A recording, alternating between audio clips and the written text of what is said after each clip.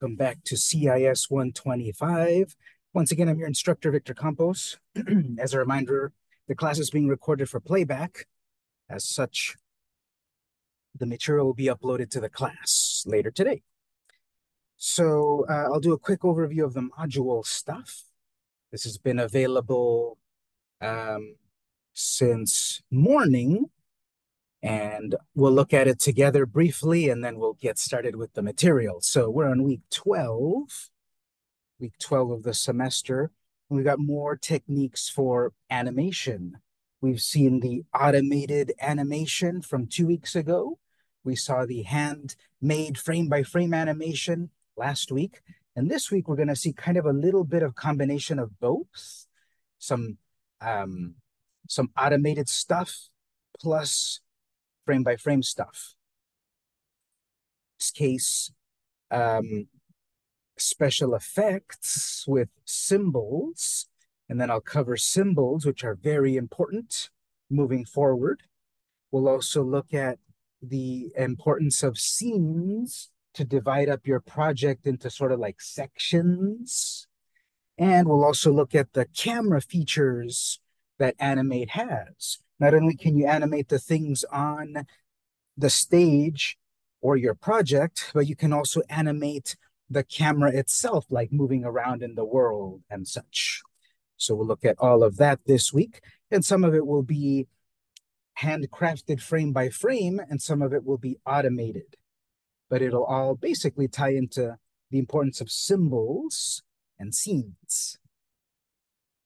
There's no homework this week, so you can catch up on any previous homework.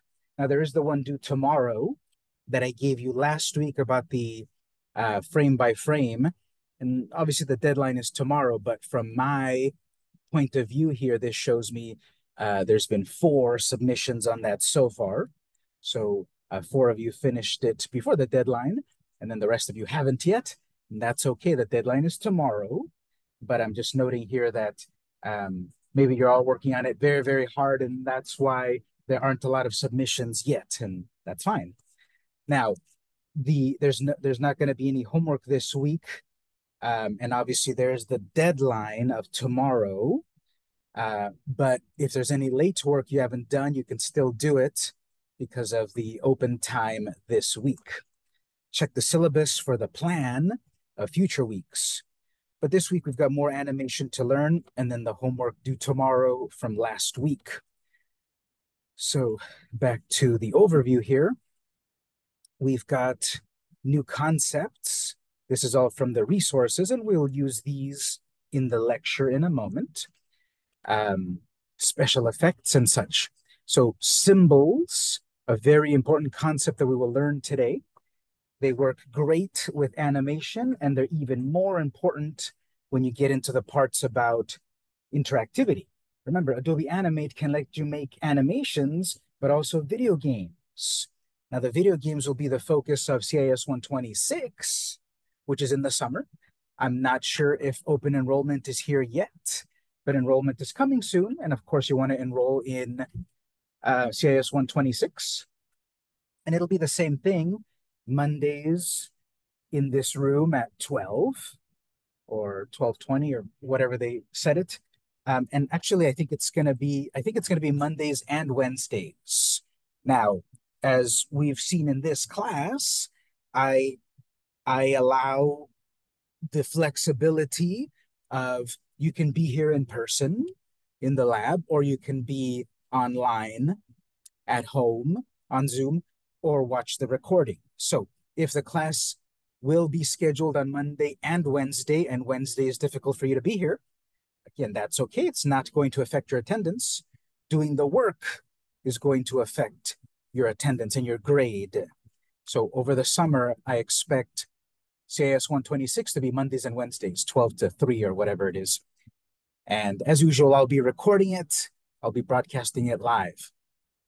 And on 126, there'll be more of the focus, or actually all of the focus, most of the focus will be on the video game side of Animate. How can you make video games with Adobe Animate? Symbols will be one of the important things for that, as well as scenes. So we're going to start to touch on it a little bit in part one. But the gaming will be focused on 126 as well as other techniques of advanced animation. That's for the future. This week, more techniques for animation. I have here the previous week's stuff, the frame-by-frame stuff from last week and the automated stuff from 2 weeks ago. So I'm kind of building it up as we go on these weeks. As I said, this week there's no homework, but I would do any late homework or anything that you're missing. Or if you did an assignment that wasn't the perfect assignment that you thought it was going to be, you can redo it. You can resubmit it. You have to send me a message on the inbox because sometimes Canvas doesn't alert me that you've resubmitted a work. It alerts me when you submit it on time, definitely. But if it's late, it might not alert me. So if you send me a message on the inbox saying, hey, instructor, I submitted week 5 again for a regrade. Can you check it? That'll be better because then I'll be able to actually go in and grade it compared to if the system doesn't alert me. So contact me there. Next week, we're going to start to look at sound. So how to add sound to your project so that it actually feels much more starting to feel like a much more full-featured project. So we will see sound coming next week. And then as you see the syllabus, the end of the semester is also coming soon and how it will all tie together. I've got an extra video here that you can check out. Devin Kong has a variety of videos on Adobe Animate that I really like. I've specifically linked to one of them related to symbols, but I would recommend you browse that and look at all of them. I think he's got like 20 of them and they're short and he talks about different aspects of Animate. So more knowledge is always more good. All right, so for this particular week, we're going to look at symbols, scenes, and the camera and how special effects tie into symbols. Go ahead and go into Adobe Animate. Create a project as usual, HD, 24 frames, and save the file. And then we'll start to learn some new stuff.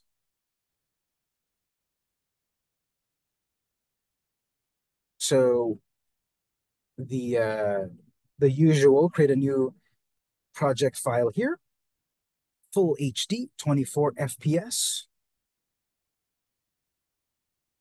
cinematic quality animation. I like to change my background color, so anything besides plain white. I also want to change my zoom, fit in window, and then I'll save this. On the desktop, I'll create a project folder, week 12.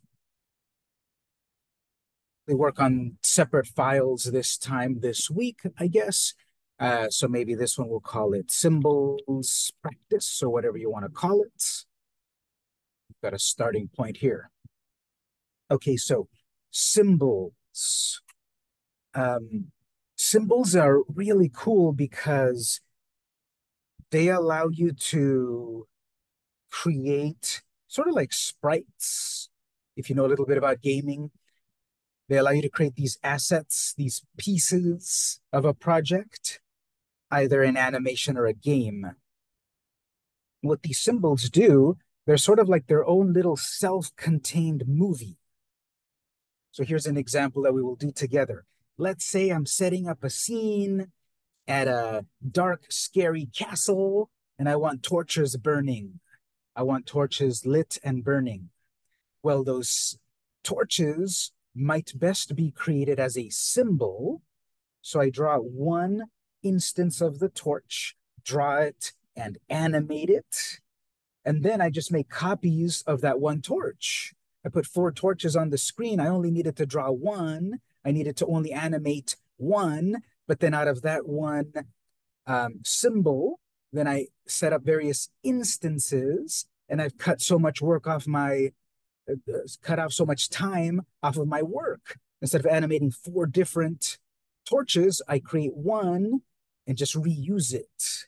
So it's sort of like a super copy and paste. But the great thing about it is this one asset is self-contained and complete.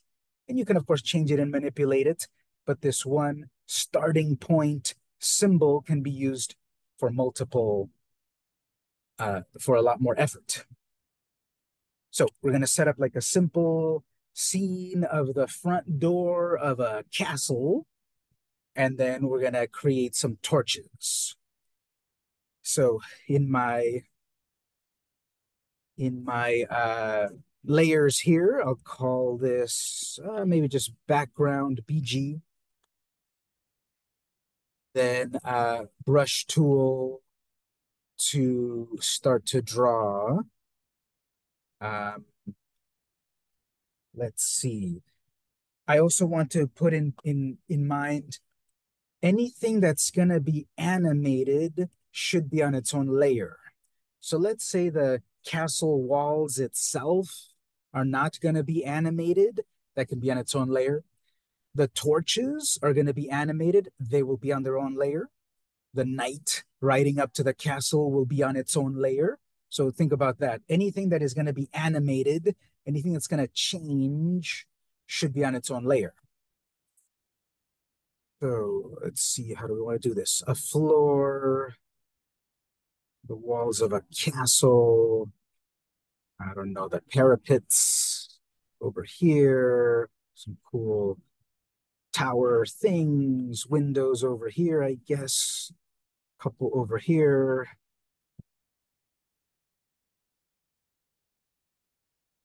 Front door gate, I guess, a path coming to the castle. So just some castle, get fancy and make it 3D.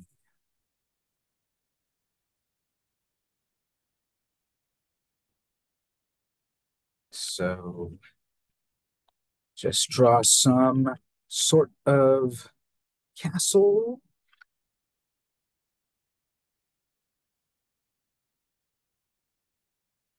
on its own layer.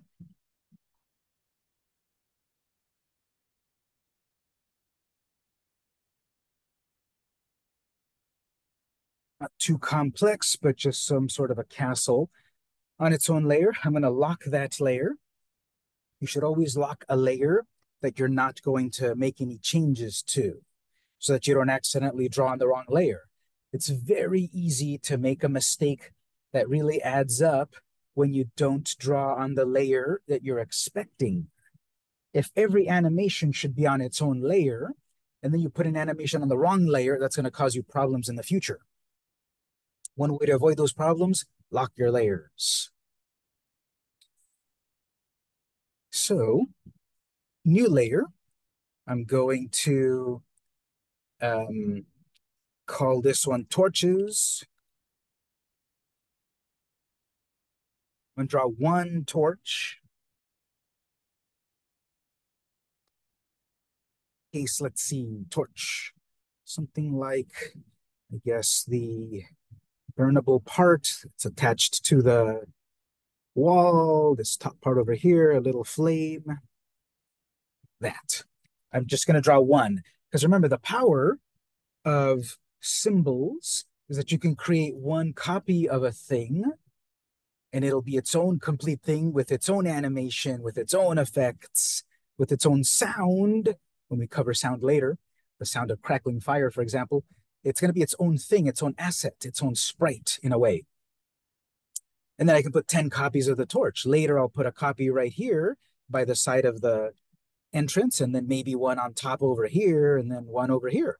Well, I don't need to draw 4 different ones. If I make one nice, I can then make multiples of them. So on its own layer, the castle. On its own layer, one torch.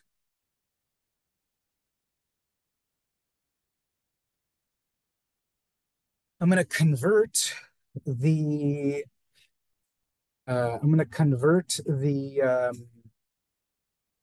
torch into a symbol. So you're going to select it. This is another reason to put it on its own layers. I'm going to make a selection. I want to grab onto the torch. And if I try to make a selection and I don't have the layers locked, I'm accidentally going to grab other parts of the design like this. Whoops, I also selected that part of the window. This is why you want things on their own layer. Because even if I make a selection like this, it's only going to grab the torch. It's on its own layer. The background is on its own layer and locked.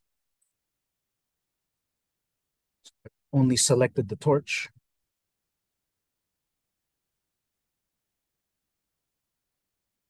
There's a keyboard shortcut for this, of course. But for the moment, we'll right click. So again, wherever you click matters, wherever you right click matters. I selected the torch, but if I right click on the sky, I'm not selecting what I want to work with. And I drew the torch. I didn't fill in the colors and all of that. I'll do that later. But if I select the torch and I right click right here in the middle of the torch, no, there's nothing there. I didn't fill in the color. If I right click here, it's like selecting the background. So I have to right click on the torch where I drew it. The icon is slightly different.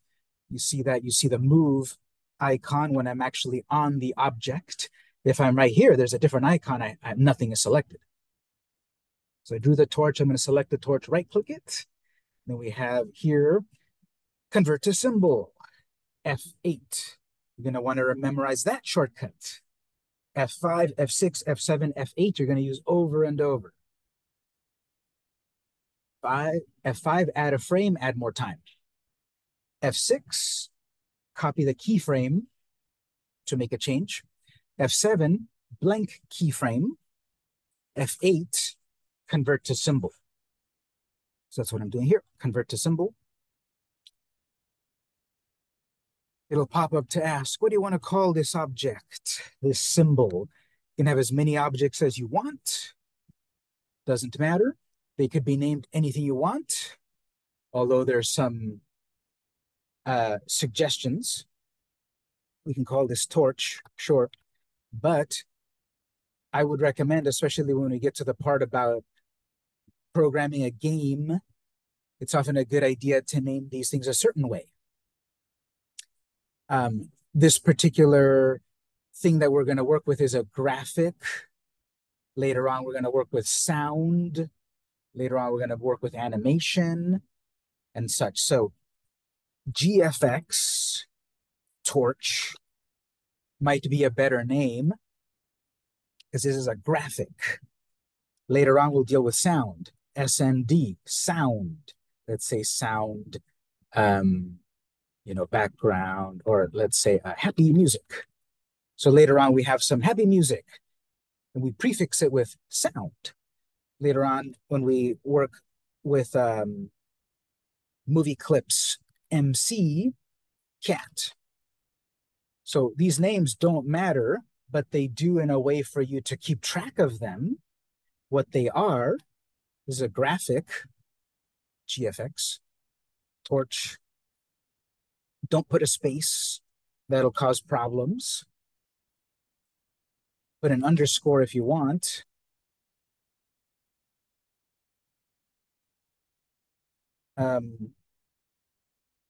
You can put a capital letters, GFX for graphics.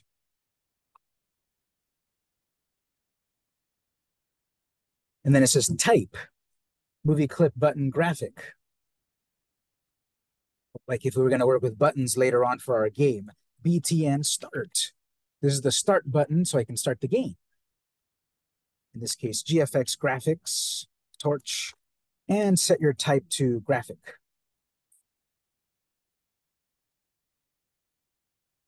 So we give it the name graphics torch. It's of type graphic. And this registration here will matter more later, but for the moment, I'm going to set it here in the center. This will be more important later, but this is for, let's say we want something to rotate.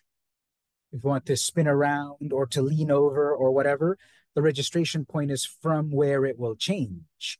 If I have it on the default top left, when this rotates, it'll rotate from the top left corner. Oftentimes things want to rotate from the center. So imagine that this is the drawing of the torch. And if we set the registration on the top left, it'll rotate from the top left. If I wanted this to rotate, like it's gonna, you need to move the torch to unlock the secret passageway. Well, it's gonna rotate from the center. Maybe in this case, I want it to rotate from the bottom because, okay, it's attached to the wall. The torch rotates from the base, so it's gonna rotate from there. Uh, Center is your safest setting usually. We give it a name, we give it a type, we give it a rotation point, registration point. This advanced stuff, don't worry about it at the moment. In this folder, don't worry about that. Just click OK.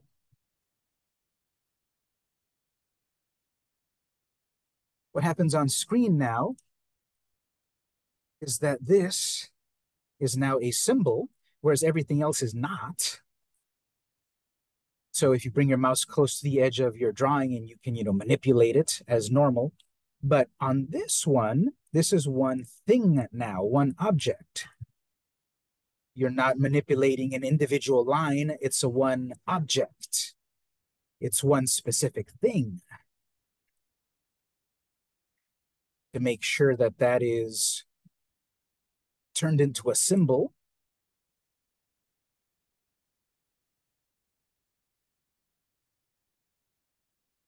on the properties, this object is a graphic, which you can change if you want. Something about an instance name, don't worry about that. Other important things over here that we'll get to today. But here it tells you exactly, here's the exact coordinates of where this thing is at. If I want to exactly put this, in my case, here, with exact coordinates,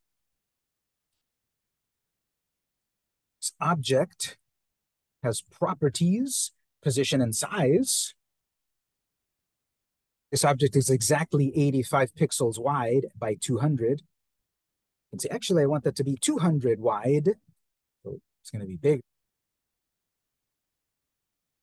We have these things that we have access to now that it's been symbolified.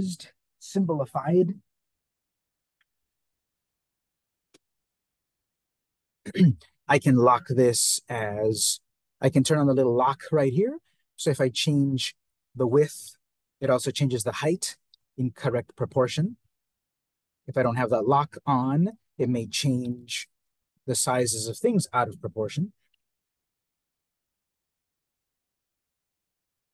Look at other things here later. But we've got this symbol object. All your symbols exist in the library.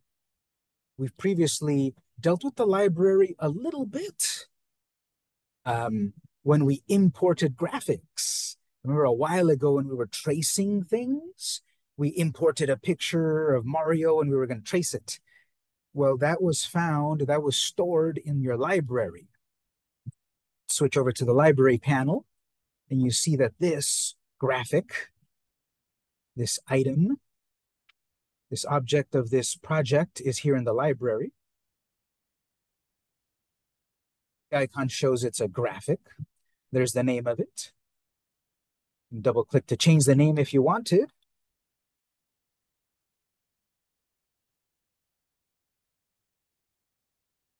Also see down at the bottom a few icons. I can create a symbol. I can create a symbol directly in the library. So I can create an empty symbol, then draw into it. Or oftentimes, you're going to draw something and then turn it into the symbol like I just showed you. Right-click, convert to symbol. When you've got lots of symbols, there might be a lot of stuff to keep track of and organize. You can create folders within your library, put all of the symbols related to this character in a folder, put all of the pieces of this part of your movie in this folder. You can organize yourself in folders if you want, similar like in Photoshop, similar to the folders here in layers, just for organization. Tell me the info or the properties of this particular symbol. That takes you back to when you created it. Or if you don't want this symbol anymore, you can delete it, which of course you can undo. You see that? If I deleted it from the library, it deleted all copies off of the stage, off of my scene here. Of course, if I've got a symbol on the stage, it is connected to its original object in the library. And if I delete it in the library, it deletes in my movie. So if I've got the object in the library, I can just drag a new copy onto the stage.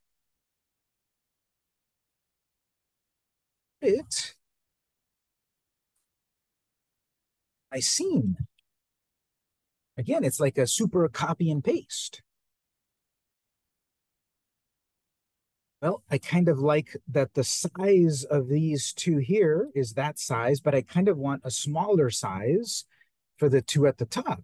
Okay, that instance of the object, I can go back to the properties and change only the properties of that instance, or with the free transform tool. So they can all start off with the same sort of size and dimensions and the like, but then each one can be individually edited. And because now we know here that we can have exact values. Let's see what's a good size. Let's say 50. Say 150. So then I know that I want the one on the left on the tower to match the one on the right on the tower. So instead of me trying to guess the exact dimensions, okay, I know that that one is 150. So if I make that one over there 150,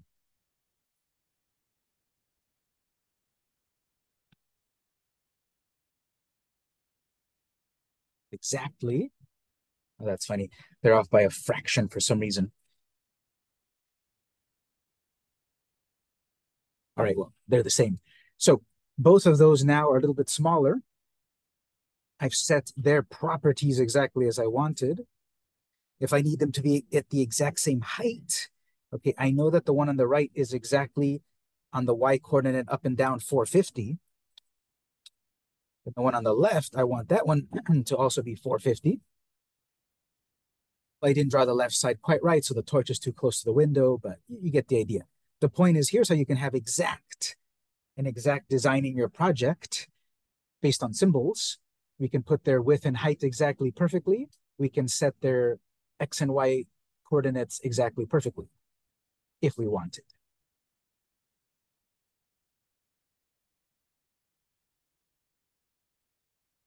If I play my movie on the top over here, test my movie, there's no animation yet, of course, but I'm just showing here. Here's my amazing scene so far. We have the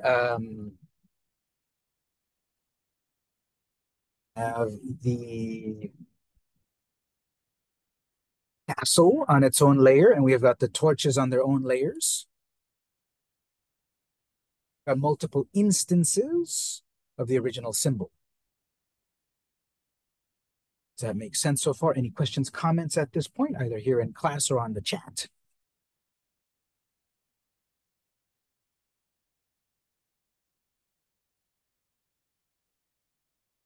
Right, so here's the good part. I'm going to set up an animation. I'm going to make the torch animated. And if I make one copy of the torch animated, they will all animate. And we can have, of course, nuance on each one or specificity on each one. There's a couple of ways to do this. We're going to edit the symbol. There's a couple of ways to do this. One is better than the other, depending on what you want to do. Let me show you both. One is if I double click it in the library, I double click the symbol in the library, either by double clicking the icon over here. If you double click the name, it thinks you want to rename it. If you double click the icon, you can edit it. If you double click the preview up here, you can edit it. And what happens is very subtle but very important. At the top here, it says, you're currently in the world, in the timeline, in the symbol of your torch. If I press back, I go back to my main scene one. I go back to my main timeline. Very important to keep track of. Not only do we need to keep track of what layer we're on, what frame we're on, now we need to keep track of what timeline we're on. If I double click the symbol in the library, now I'm in the timeline of the symbol. And you see it's got its own world of layers and frames, etc. To return back to my main timeline, press back.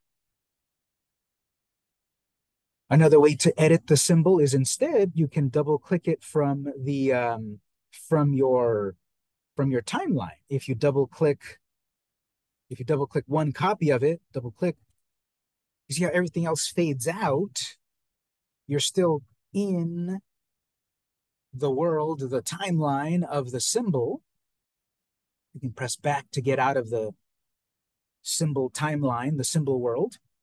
You can also you can go back by also pressing. Here it kind of shows you've got the big world of the scene one, and then inside you've got the mini world of the symbol. Either way, you can back out of it. So there's two ways to edit. One way would be very useful here. I just want to focus on the drawing all by itself. I don't want anything to distract me. Or I need to see, compared to the rest, I need to see what I'm doing. If I double click it here, I need to see the rest of the project when I'm editing this one symbol. So both are a way to edit. One is better than the other, depending what you're trying to do. For the moment, I'm going to say, let's double click it from the timeline. So to only focus on the torch itself and nothing else.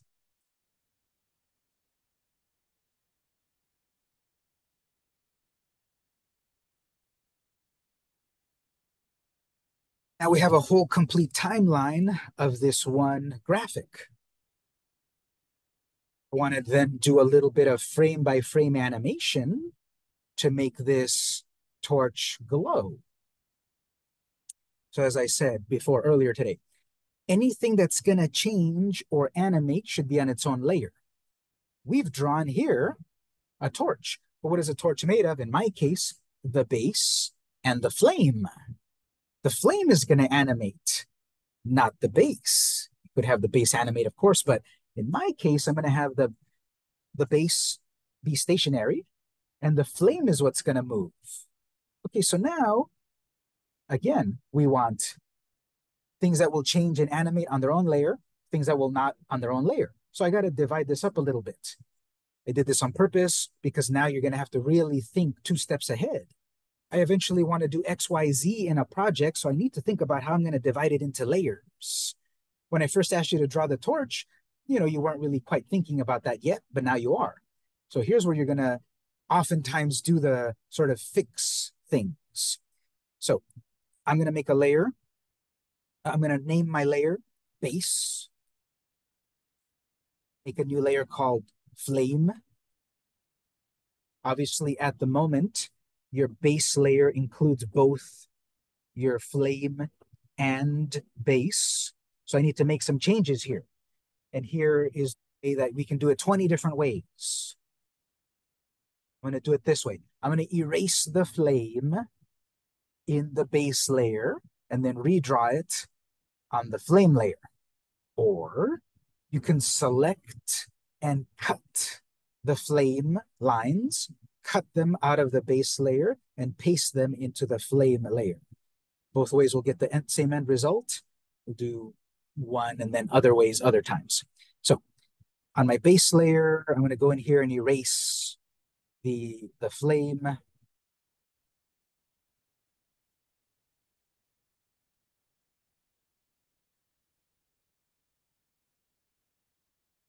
So the base only has the base. Lock that layer. On the flame layer, I'm going to draw the flame.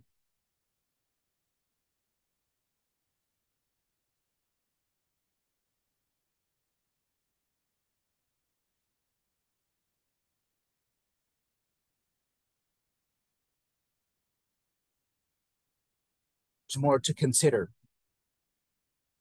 I drew the flame on its own layer, and if now I want to start to color, things.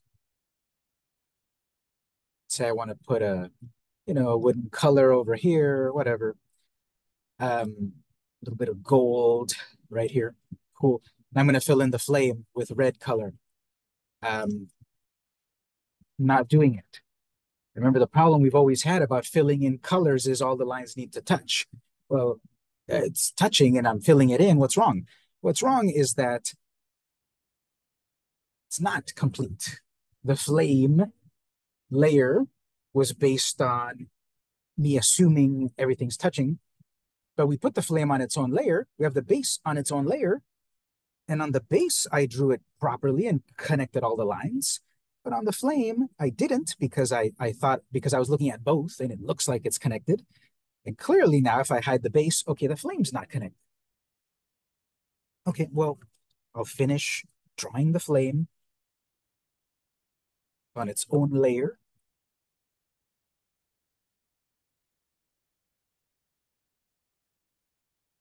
There it is. And I can fill in the color.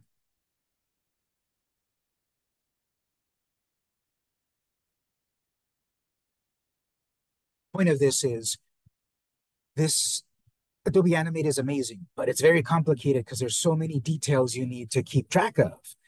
What layer am I on? What frame am I on? What scene am I on? We haven't learned scenes yet, but what scene am I on? What timeline am I on? Am I inside of a symbol or am I on the main timeline? And now dealing with when you work with animation, everything on its own layer, are the things on their own layer independent things? So now that I've drawn the flame properly and colored it, it's like that. Oops, that's kind of, in my case, that's kind of covering that cool little gold part that I drew. Can't I make it transparent? Yes, we'll cover transparency later. But the point of this is this may or may not be a mistake. The flame is going to flicker. But here is when maybe the order of things. I have flame on top, base on bottom. Well, if I put base on top, okay, that's kind of more my vision, that the flame is inside coming from the base. If I have flame on top, maybe the effect is nice that the flames are spilling over the side of the base. Maybe I want that. But if that's not my vision, well, I just need to change the order of these layers. In my case, I want that gold part visible. Then I want the flame to come from the base. So I have to reorder my layers. All of these subtle things of people working on an animation, all of these little mistakes can be dealt with. But when you are your own animation studio, you've got to deal with all of these things and think about them and then realize it 10 steps later and then go back and fix it. Or I can't go back 10, I can't undo 10 steps. I've got to fix it moving forward. It's part of the process. So I've kind of drawn up my flame a little bit better. And then I'm going to press back. Let's go back to the main timeline. All copies of the flame have updated. So your mind should be starting to really start to think now, oh, I need to make, I want to make an animation with an army coming at the tower. Well, I'm going to draw one or two different types of soldiers, and then I'm going to have all of these copies of the soldier in a squadron or a legion and such. And they're all going to be very similar, but maybe I draw, 2 or 3 different soldiers and I group them all together and I got 50 soldiers. Or I need, 10 copies of the same thing. I draw one symbol, make several copies, got lots of copies. This is the power of this software, ability to create these symbols, these objects, and reuse them and tweak them. They can be independent elements, as we will see, or they can all be unified elements. Here's my project so far. So say we'll get up to this point. We're about to get to the first break. Actually, it's a little bit early. Um, but let's say up to this point, we're going to take a break. But at this point, make sure you set yourself up to this point, and then after the break, we'll learn the next part of this. But up to this point, make sure you've got a background of a castle or whatever. Make sure on its own layer, you've got a torch. And most importantly, make sure you turned your torch into a symbol. And then during the break here, you may want to color the other parts of your design if you want. We'll go on. So we'll round it up to say it's 12:50. We'll take a break until 1, and then we'll see about, well, now what's the next step? Animation. And once you animate one flame, they will all animate. So we'll be back at 1 o'clock.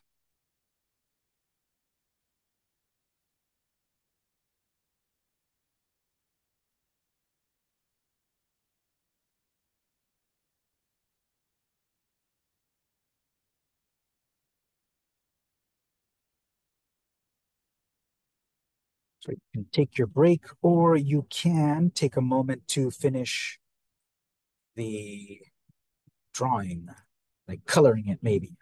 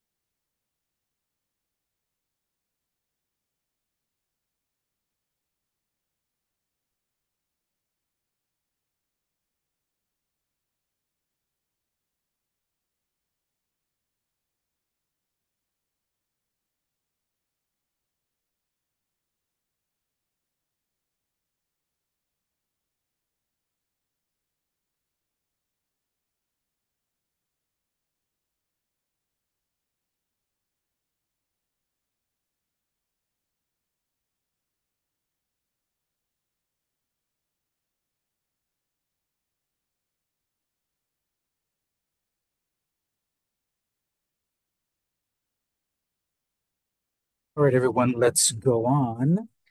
So at this point, here's where the magic of symbols comes in because a symbol has its own timeline, its own little world.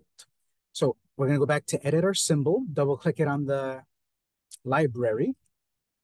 We get back into the symbol itself, and it's got its own layers and everything. So we want to do some animation here. Um, let's say maybe 10 frames or so. So we've got two layers, the base and the flame. The base is not going to change. The flame is going to change. If we don't want something to change, that's F5 or insert a regular frame. And what we want to do is on frame 10 of your base layer, go to frame 10, and this is the fast way to add frames, right? I could press F5 9 times, but it's just faster to go to your ending frame and then press F5, it'll fill them in for you. The base is not going to change. I want it to be visible for 10 frames. I'm going to lock that layer. Now, one thing that's useful is when you lock a layer, well, it's not going to let you edit it and it'll ask you, do you want to unlock it? You can, of course, click yes, but you probably mean no because I locked it for a reason. But one thing that's cool, even if a layer is locked, you can still add frames. You can still remove frames. You can still create blank keyframes. So it's not going to completely lock out any edits. And that's good because usually you want to leave alone the drawing, but maybe you want to change its frames. So base has been extended to 10 frames and locked. Now I'm going to animate the flame. We're going to do the same thing, 2 frames at a time. We're going to animate in twos. So one keyframe and one regular frame, and then one keyframe and one regular frame. And we're going to animate this. We're going to animate this frame by frame. So I'm going to jump over from on your flame layer to frame 3, F7, or that's the same as blank keyframe F7, same thing. And I'm going to draw the flame moving a little. Once again, you might find it useful to turn on the onion skin to see what the previous flame looked like. And so on this new keyframe, this is your second keyframe on frame 3. I'm going to draw the flame flickering, and we're just going to do that 2 frames, 2 frames, 2 frames, draw it until you get to frame 10 or so. So frame next keyframe, I'm going to draw the flame. Let's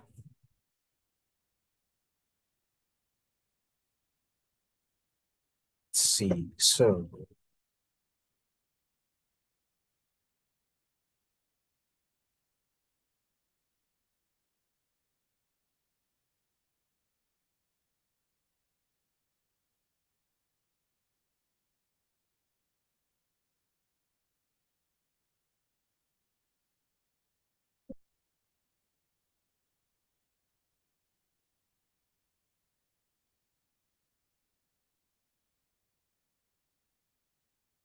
I'm just trying to grab the original color. You can use the eyedropper to grab your original color.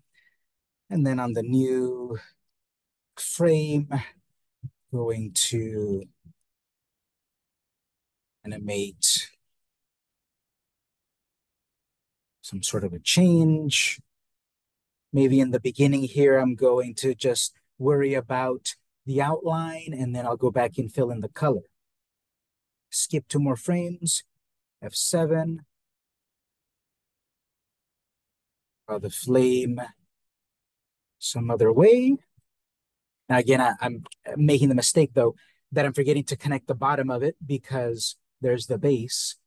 I'm seeing the layer of the base, and I think the flame is completely connected, but it's not because, remember, base is on its own layer. If you hide it, oops, I forgot to draw the bottom. So however you want to do this, maybe with the other layer hidden, maybe just focus on the flame layer.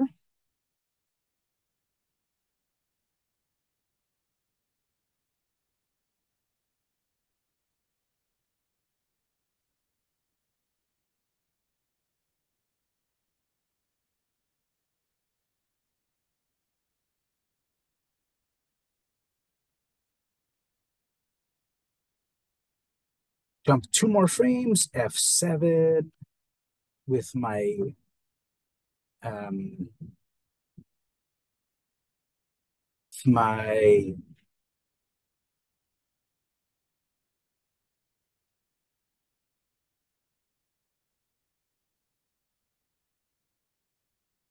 my blank keyframe and my onion skinning on. I can see what the previous flame looked like.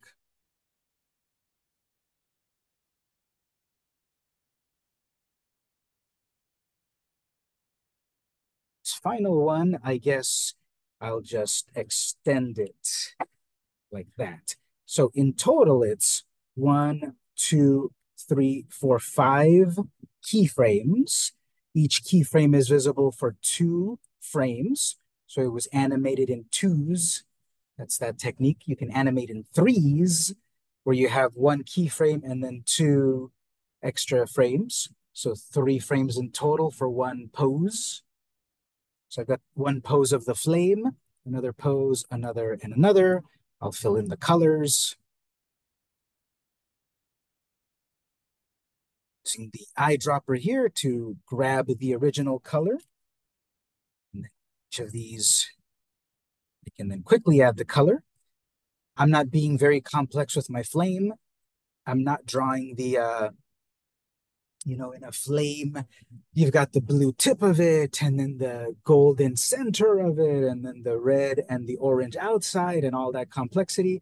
I'm not doing anything with gradients. We haven't really talked about gradients much, so I'm not being too complex. But the point is, I'm drawing a flame. And then if I were to play this timeline here, the flame is moving. If I've got the base visible, it's even better.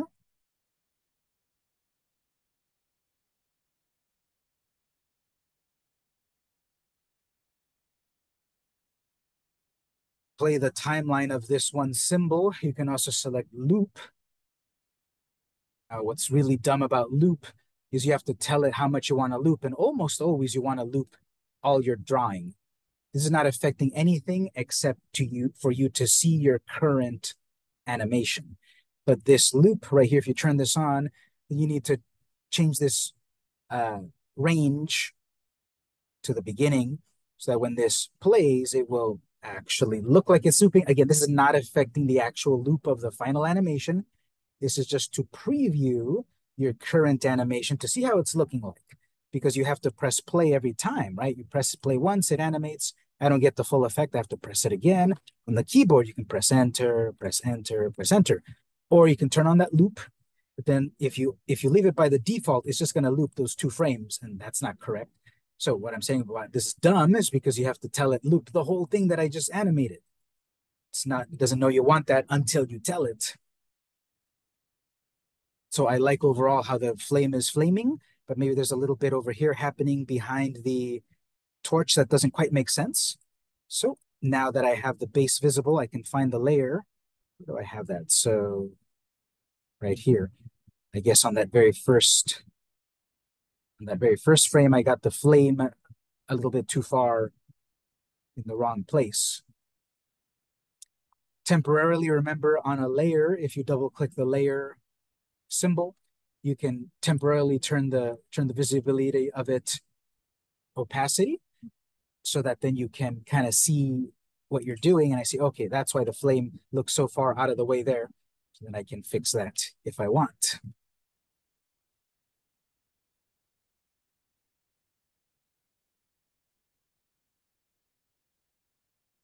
And double click the layer again, put it back on full visible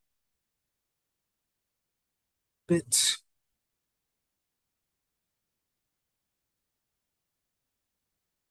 So here, I'm just making the flame itself move around, but for really advanced techniques, you can do that technique where you've got little sparks flying off and such, embers. Obviously, that's not quite right, but to be on the correct layer, I'm drawing on the wrong layer here. Draw the embers. I'll fix them properly in a moment. But you can do that sparkly embers.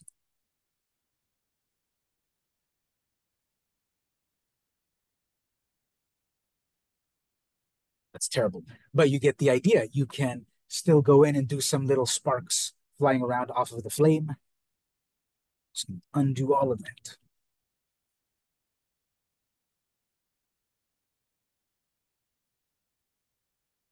Now, better yet, when I'm done working on the animation of this one instance, I'm going to press the back button to go back to my main timeline. I'm going to press play from the main timeline. Test movie, I mean. I just animated all of these flames, and I know it took 10 frames, but I'm not seeing anything. Well, that's the default behavior.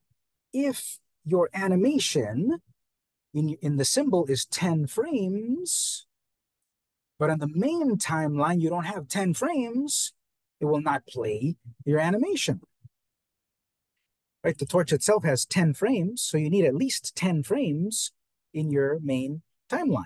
So I'm going to put this on 3 seconds, 75, let's say.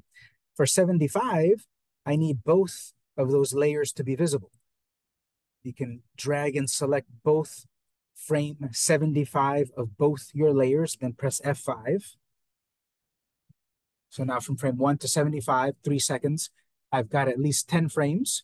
My torch needs at least 10 frames. At least 10 frames, I've got 75 frames. Now when I play, torches are torching.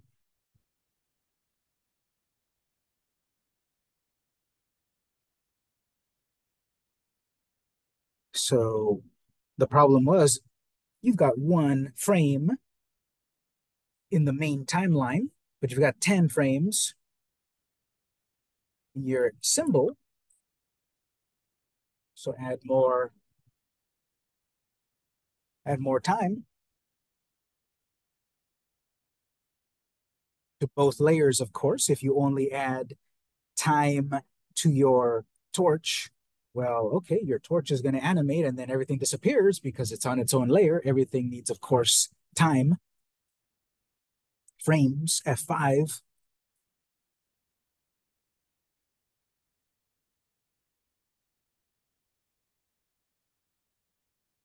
Might say, okay, this looks really cool, but they're all flaming exactly the same.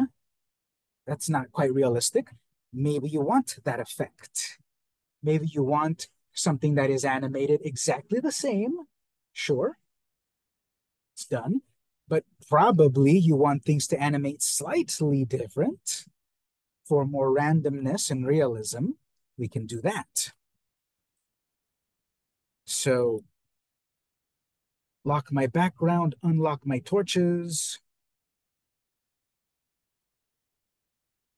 Question over here, ladies. So the torches right now are all animating at the exact same way. They all start from the exact same frame one. They animate and loop. We can select a different starting point frame. We've got 10 to choose from. Well, actually five keyframes to choose from. On 1, on 3, on 5, on 7, and on 9. So we have 5 different starting points where our animation could start. They're all starting right now by default on 1. I'm going to keep 1 starting on frame 1. I'm going to select another one, go to the properties, and here we get back to these properties, and here we have some really cool and useful tools here. How are we looping? How are we dealing with this graphic? Do we want it to loop over and over and over? That's the default. Do you want it to just play one time? Do you want it to only show a certain frame and stop there? Do you want this to loop backwards from the final frame to the first frame? Do you want it to play back from the final and come back to the beginning only once? Okay, I want loop, and I want to pick frame picker. want to pick, starting maybe from, I don't know, 3, let's say. So that one is going to start from the third keyframe, the third frame. This one on the top over here, I'm going to pick that one to start from something else. 7. This one over here, I'm going to pick it to start on something else. These are starting on a different frame. All of these because they are a symbol. You have various things you can edit, like their starting point, how much they loop, etc. And now when I test this, they're slightly different, each of them. The more frames that I have, the more animation that I have, the more variety of frames I can pick, and therefore the more sort of like randomness. I've only got 10 frames of animation in total, so a limited number of frames to pick. Technically 5 keyframes, 5 different changes. So it might not be as random as I would like. This is a very powerful thing. When we get to the video game portion of things, this will be very useful to create an environment. Is that a general question or help?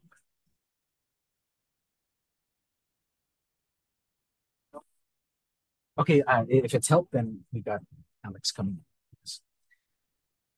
So here we've got all of these various symbols animating on their own timeline in their own world. Graphic is showing its own particular starting point of um, of the symbol. It's kind of cool also if you do the play graphic in reverse, depending how you animated it. But let's say I'm going to pick the one on the left over here. Instead of starting on 3, here's another place. You can visually see which one you want to pick, but you can also type a number there. I know I wanted to start at a certain number. I usually do the frame picker because I don't remember what all my frames look like.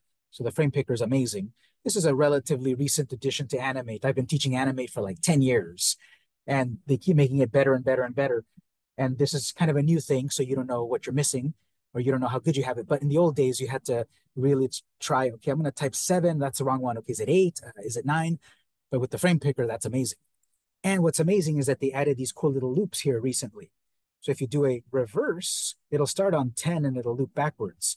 And on this case, it doesn't matter that my flame is backwards, but on some things, it definitely will matter. If you've got a character walking forward, and then you select to loop it backwards, it's going to look like it's walking backwards, which you may want or not.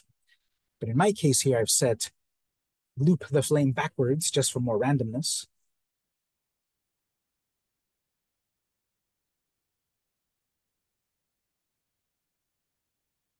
Depending how you drew your animation, you may see like a little skip. You see on mine, there's a moment when there's sort of like a little, it's very subtle, but there's like a little skip. That has to do with how you drew your animation. The best looping animations are very handcrafted in that when you draw them, the ending point is very similar to your starting point. I go back to the library and edit the torch. What I mean by that, there's my starting point, there's my ending point. That looks very different. So when we do the loop, it'll loop back to the starting point, and it might seem like a very big change. So either that ending graphic, I will draw it a little bit closer to what the starting graphic looks like, or I will add another frame so that it looks a little bit closer to the starting point, so that when it loops, it doesn't look like such a big jump.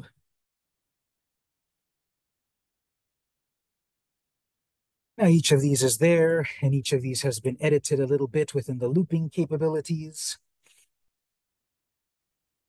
What's the result so far? On a scale of 1 to 10, tell me how amazing this looks like in the chat. 1, not that amazing. 10, super amazing.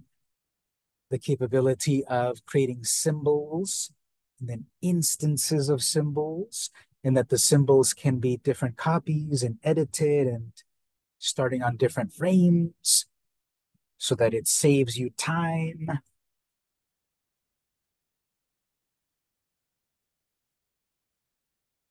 Let's say for even more variety, well, if every one of these torches is exactly the same, that's okay. But if I make one symbol, let's do this. In the library, I have that one symbol I made. If you right click, you have a bunch of options here. One of them is duplicate. Start with a certain drawing, with a certain symbol, duplicate it, and it'll inherit all of my original lines and animations and frames, and then I can make more changes. Let's do this. I've got all these 4 perfect copies. Maybe I want one slightly different because that one's going to be in the video game. That's the one that I pull on, right? That's the classic video game trope that something looks slightly different. I probably have to interact with it. So if one of those torches is slightly different, or the video game portion of things later, that's a pro tip. So let's right click, let's duplicate. What name would we give it? Let's say torch V2 or torch secret or torch alt or whatever.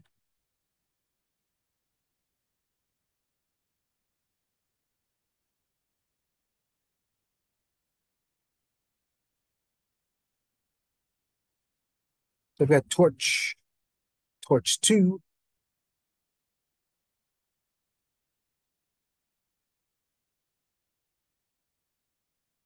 and if I double click to edit that, I'm not going to spend too much time on this, but the point is I've got a copy of my original drawing, and what I can do there is make some changes. Like the only thing I'm going to make is a change to the actual base. I'm going to leave the flame alone, but on the base itself, maybe I'm just going to redraw the base. So let's see, I'm going to delete the base and just redraw another kind of a base. It's on its own layer. So then all of this is a lot easier to do because of the power of layers.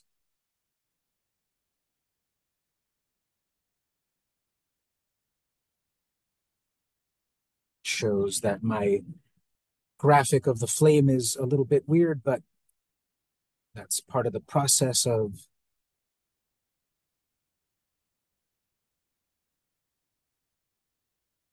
refining my drawings. And so colors.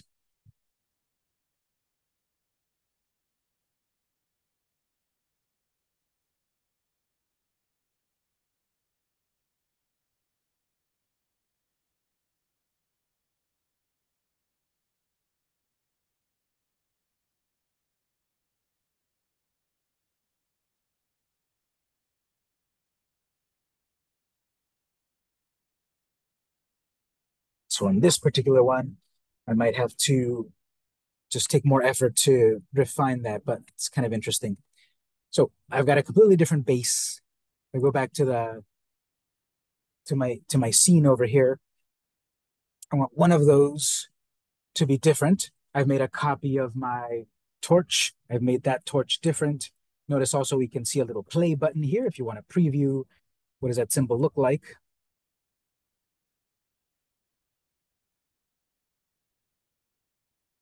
This particular instance, okay, well, I can delete that one and then drop the other one in, but Animate has a way to replace symbols. It might be easier to replace a symbol rather than delete a symbol and put a new one. So that one, I'm going to replace it. If I select it, go to my properties of this object, this is an instance of the graphics torch. Instead, I want to replace or switch it. This icon here means to switch it. This instance of this torch graphics torch. I want to swap it with my other torch. So now that's an instance of torch 2.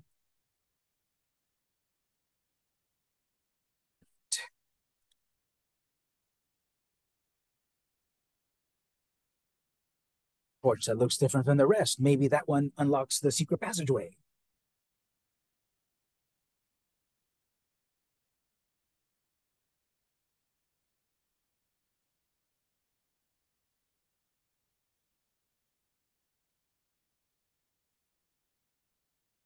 So we spent this amount of time talking about symbols.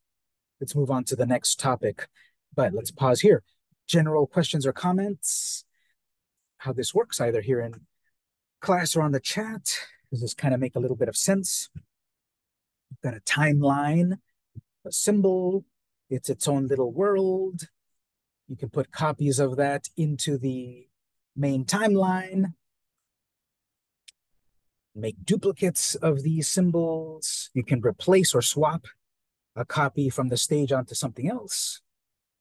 It's a very powerful concept that we're going to do a lot of. So no questions. Okay, next topic then is scenes. We saw here that when we edit a symbol, you're in the world of the symbol.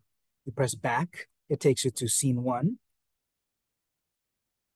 You edit the symbol in place, right? It fades everything out, You see the timeline of this symbol. You're in the timeline, in the world of that symbol. You can go back to scene 1, you can go back, main timeline. Okay, well, scenes, if we've got a scene 1, is there a scene 2? Yes, all the way up to scene infinity and a half. You can make as many scenes as you want. And a scene, think about it as a sort of, let's say you're writing an essay or a story and there's a paragraph. This paragraph has a thought. Traditionally, paragraphs are used because you've got a thought to talk about. This paragraph has this plot in your story, the introduction. Next paragraph, that is the part of the plot about the adventure. Third paragraph, that's the part of the plot about the conclusion. 3 paragraphs, 3 sections of the story. Scenes, you can kind of think about that as paragraphs or parts of the plot. And that's another thing to recommend. You could put all your whole idea of a movie on one timeline, scene 1. But it is very useful to divide up the various plot points into a scene. The introduction to my movie where the credits take place, scene 1. The next scene where we fade into the castle, scene 2. The next scene where we're inside of the castle where we meet the queen, scene 3, etc. So I would recommend each animation idea, each part of the plot, to be in its own scene. Let's go to the window menu. We've got scene. There's a scene panel, which has a shortcut, Shift F2. Let's go this way, window, scene, panel. This gives us a little panel here.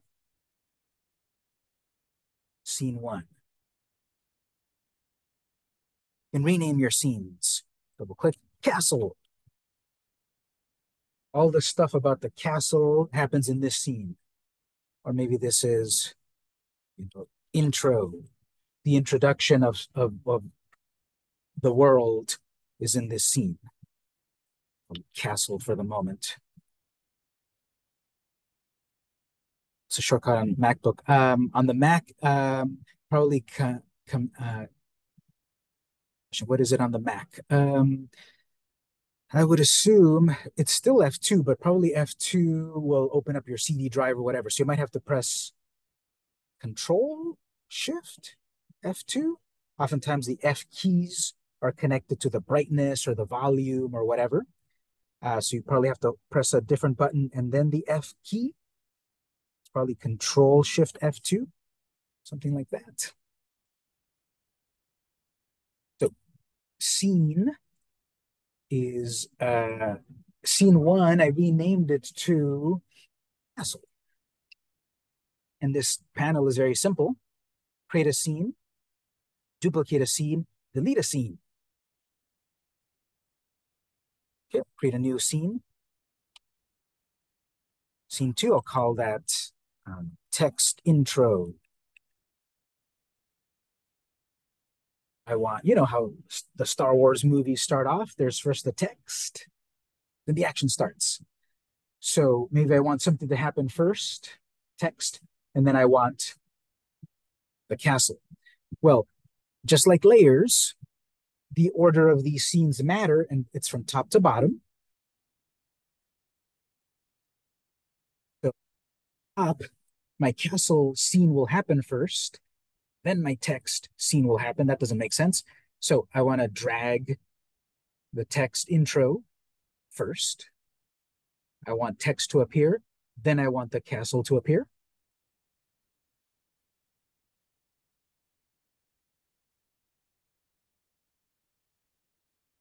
Just to temporarily put something here, I'm just going to write a quick text title here. The idea is that this is the title of my project, which is The Adventure. It's the name of my movie. So I have some sort of text that appears first, and then the movie starts. The project starts. If I press play or test movie, the order of the scenes matter, so it's from top to bottom. One scene will play. When that scene ends, the next scene will play, then the next, and the next automatically. So if I press test, it does exactly what I told it. It shows the name of my movie for 1/24th of a frame, which is like almost subliminal. So I want the text to appear, of course, some amount of time so I can read it. And then the movie starts. Every time you create a scene, every scene has its own timeline. So on my text scene, I have one frame, 1/24th of a second. It's not enough time to read it. I want to read it for at least 1 second. So obviously F5.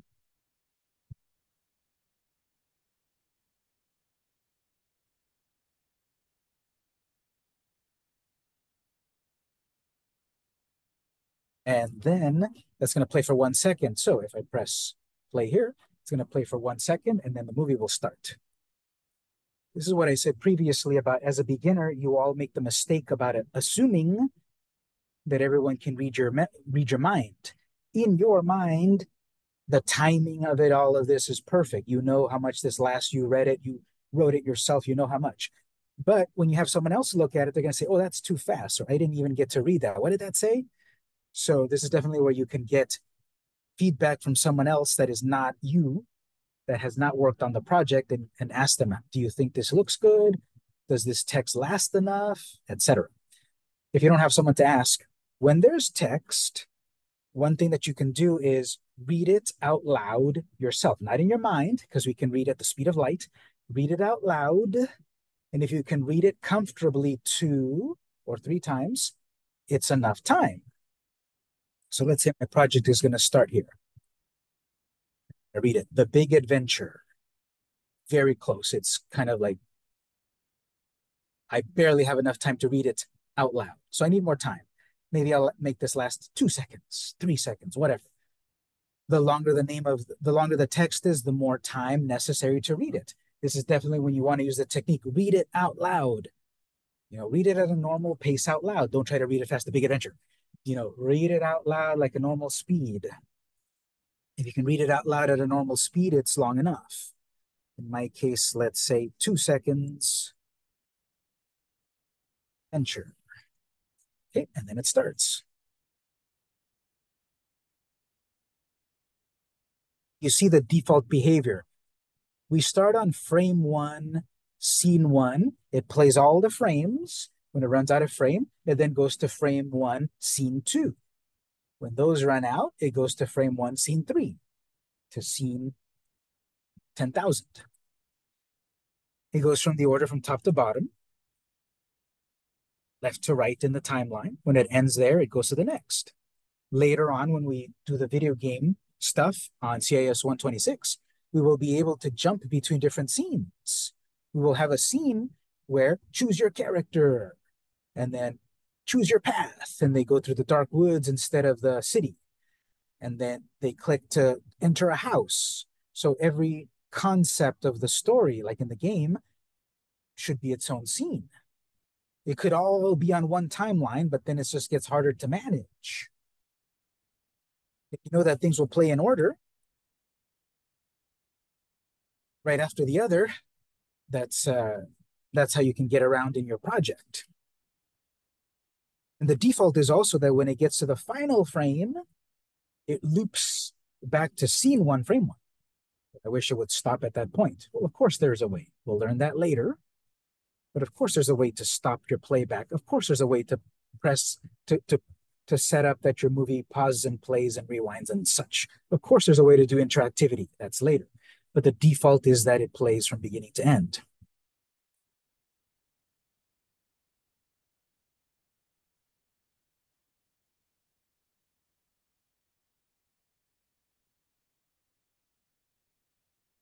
Question over here. So do you still have a question there, Andy? So at this point, we've been talking about symbols. Get a symbol to be duplicated multiple times.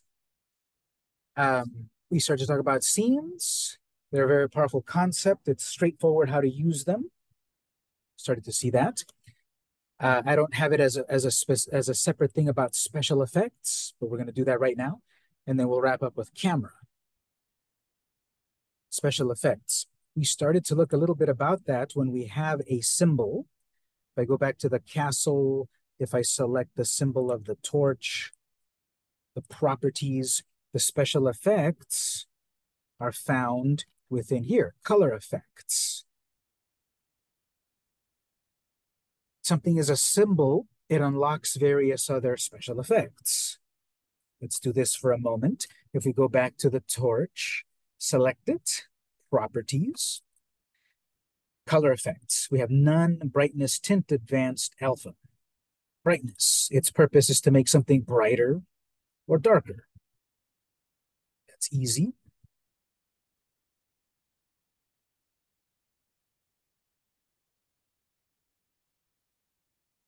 Set it to an exact value. This one's interesting. You have, first of all, you sort of have the sort of like the strength of it on the first slider, and then the nuances of the particular color channels. So this is basically to colorize something. You can also directly go up, pick a different color. I want this to be the green torch. It's not gonna be completely maybe how you think, okay, you know how you have the palette swaps in video games, especially like in fighting games. All right, okay, this version of Chun-Li has the regular colors and this one's got the red colors. Well, this is how you do an easy color swap in a game, for example. You can tint it to the various other color palettes.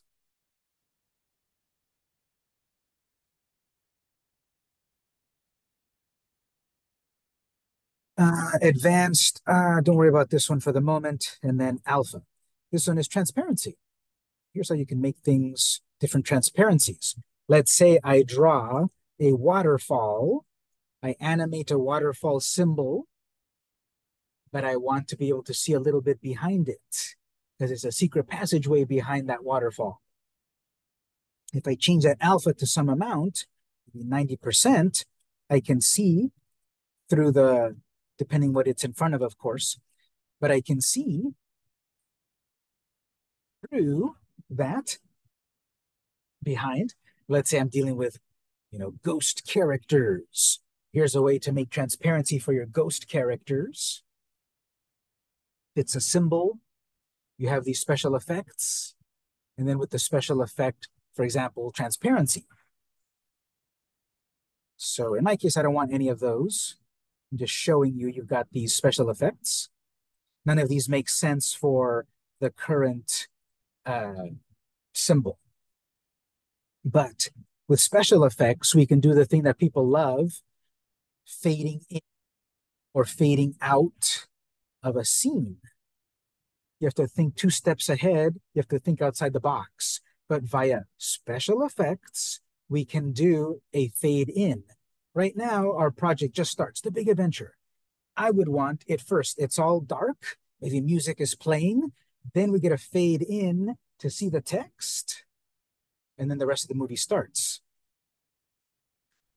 You can have the text itself fade in. That's a way we could do it. We can do it as how I'm saying. Everything's dark, and then we fade in to see the text. I want to do that. If can access alpha, which is fade, if you can access alpha, when there's a symbol, okay, we need to draw a symbol of a black screen, and then the black screen will be completely visible, alpha 100, and then it'll fade into alpha 0 so that it fades away the black, and then we can see the text. So symbol combining with effect. So back onto my text layer, scene. I've got a layer that's not going to change the text. I'll lock it. In your text scene, I'm locking my text layer. It's not going to change. I'm going to make a new layer. Call it fade in.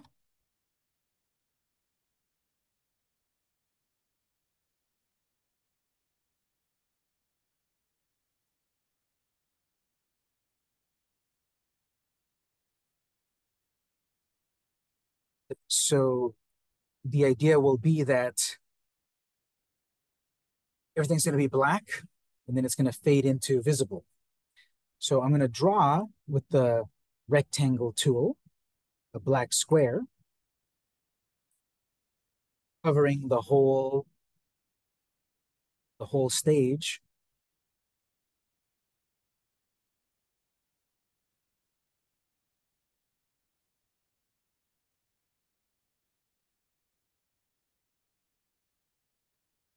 I would recommend to definitely go outside here. If people are trying to go to the exact left corner and make the square, you're going to miss a piece right there. It's going to look bad. It's going to look amateurish.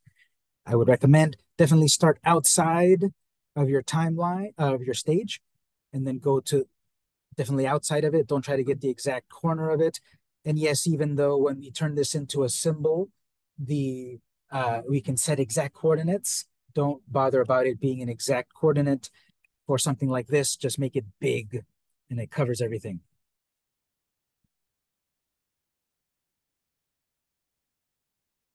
There's a black square, frame one of this layer. I want to be able to do the alpha transparency. Alpha transparency happens when you have a symbol. So let's turn this black shape into a symbol. This black shape that I drew, select it, right click, convert to symbol, or F8.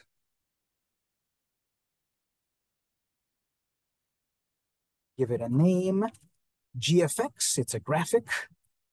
And call it maybe just black square, a rectangle, but black square. Type of graphic, registration in the center. Converting this black square into a symbol so I can apply special effects.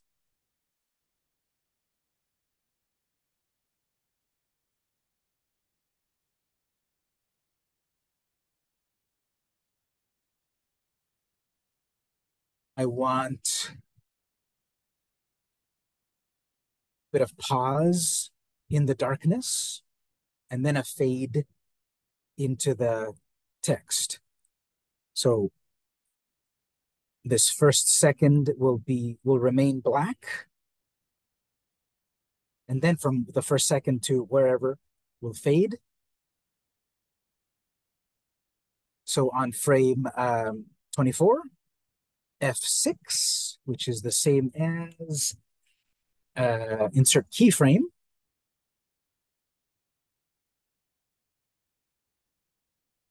So F5 adds more time, no change. F6 copies the previous keyframe so I can use it as a basis to change it. F7, blank keyframe, so I can draw a brand new keyframe. F6 here, so I can copy the previous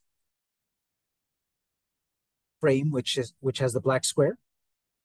And then from frame 1 or second 1 to second 2 is where the change will happen. I'm going to go to second 2, F6 there. That copies the previous keyframe so I can make a change. And the change will be that I go from fully visible black to fully invisible black. I'm going to fade from a fully black screen to a 0 black screen.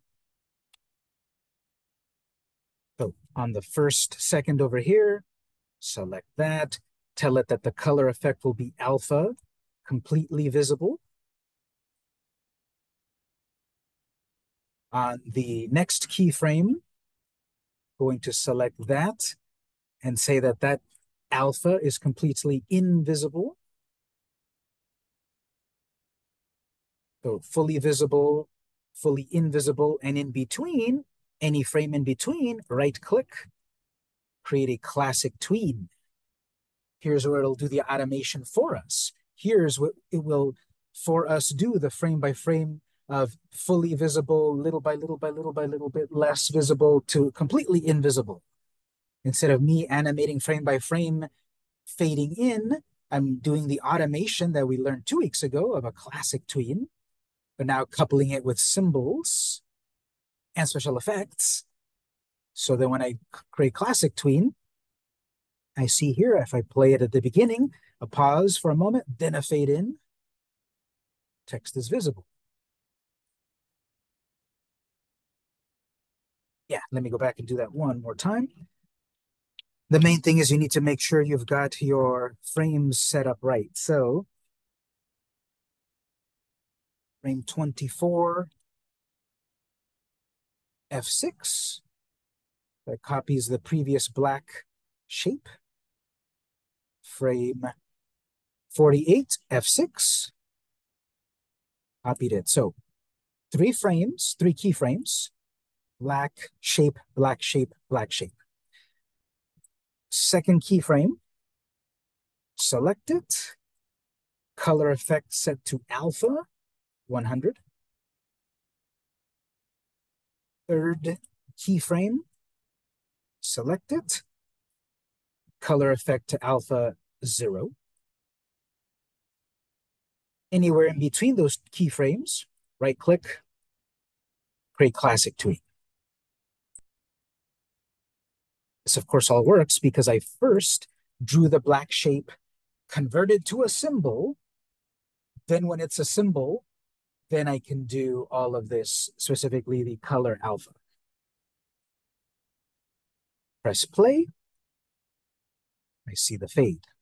Better yet, if I press test movie, I can get the full effect. It's dark for a moment, then we fade in, and then we go back to the scene, but obviously didn't have enough time to read it. We can fix that, of course, easily. But we've got darkness for a moment, then a fade of 1 second, then the text, which we need to display more, then we go to the next scene.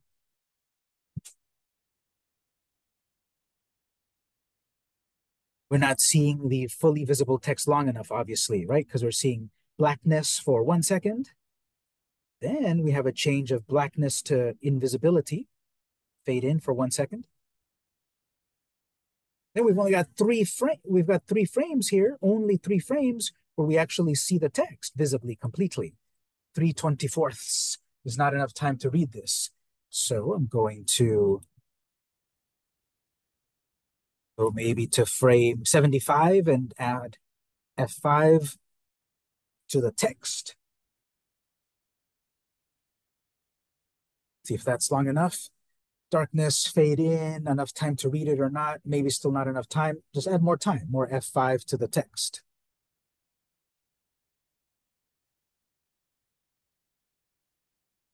So notice my timeline here. I have a keyframe with a pose, a drawing. No change until here. What's going to change from here to here is the fade. I tween it so that it does it for me. The text layer, frame one pose, one drawing. The text, which doesn't change, does not change. I F5 all the way to the end here. I don't need to display my fade in. It ends on frame 50. I don't always need all of these layers to match up. I could, it doesn't matter at all in this case because that layer served its purpose. It did a fade in, invisible. Invisible is no visibility. Therefore, I don't need that layer to be visible anymore until the end. If I extend it, it's the same thing. It extends it not being visible. End result is the same. After it fades in, or after it fades away, the text is visible for some amount of time. A little bit more, frame 100. How do I know how long? Again, if you can read it out loud at a reasonable pace, it's long enough. And the technique of adding nothing is a hard technique to teach because in your mind, you read it, you wrote it, you know what it says. But when someone else looks at your movie for the first time, they're experiencing it for the first time, and not adding enough time of pause is often a beginner mistake that you get better at as you do it, as you experience it, as you feel it. I guess there's technically a I guess there's technically like a make sure you always do 48 frames. I guess there's a rule, but it really is much more how does it feel? Does it feel like there's enough time or not? And that's the right answer. So the project is this way.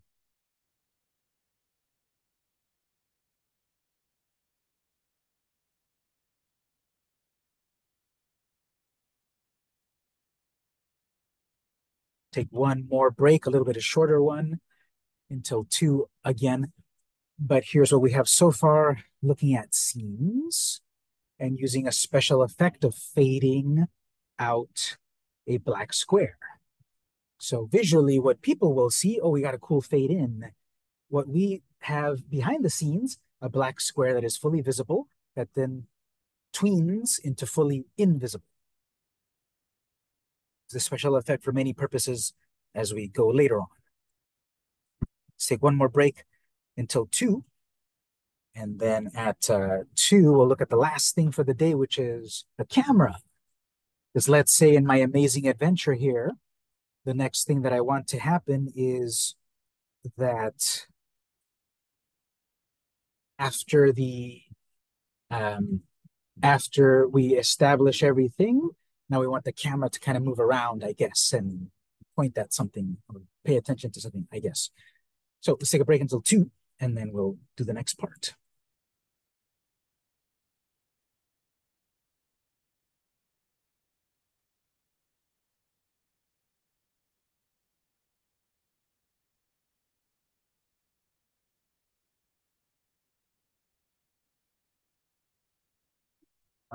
Today I have an interview on the North Park. If you need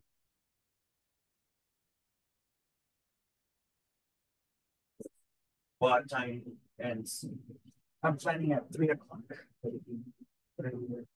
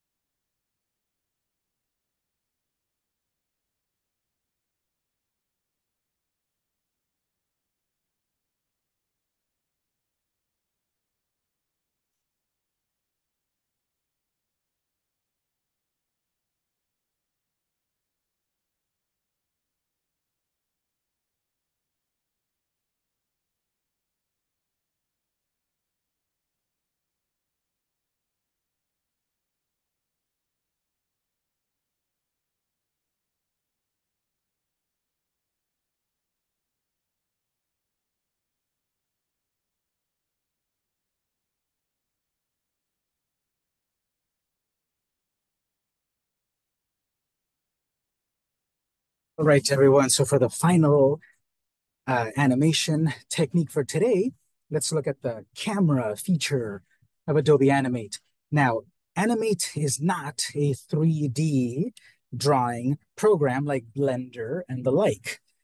Something like Blender creates a world or an environment mathematically calculated so that if you create the floor and then a tower in the middle of the floor, it creates a world that is in digital 3 dimensions. So when you have a camera pointed at that tower, you can animate the camera in Blender so that it goes behind the tower.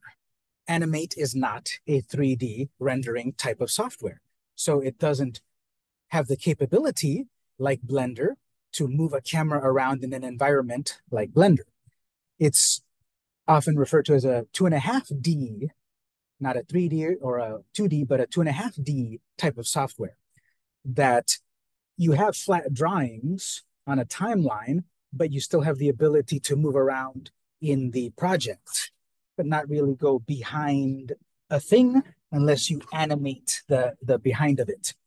So the camera of this software can often be very useful in terms of, like, let's say you are zooming into a part of the animation or you're moving off to the side and that sort of thing. So kind of like if I'm standing looking at the scene over there, my camera's right here, and I'm kind of like looking around that way. That's kind of the camera. Not exactly like that. I walk behind the thing like 3D software like Blender. There's that limitation. Let's see what we can do with it. We're going to make a new scene. You got your text scene, your castle scene. Let's make a new scene. Actually, let's duplicate this scene. What do we want to do here? Um, yeah, let's do a duplicate instead. So if you create a new, delete that. Instead, we're going to do a duplicate. We're going to take our existing scene and duplicate it. Now, the camera stuff I'm about to show you, we could apply it to this one castle here, this scene here. But again, it's often a good idea to separate a concept or an animation or a plot point into its own scene. So I want to have a plot point where the text is the text of my movie is visible for a moment, and then I want a plot point where the establishing shot of the castle is visible for some amount of time. And then I want a plot point or an animation where then I move the camera around. Like let's say we're trying to find where is, which window within the castle is where the evil wizard is at. And I want to move the camera around to find them. So let's duplicate the castle and a name. Let's call this castle camera. Anything else just to keep track that it's different. Castle 2, whatever.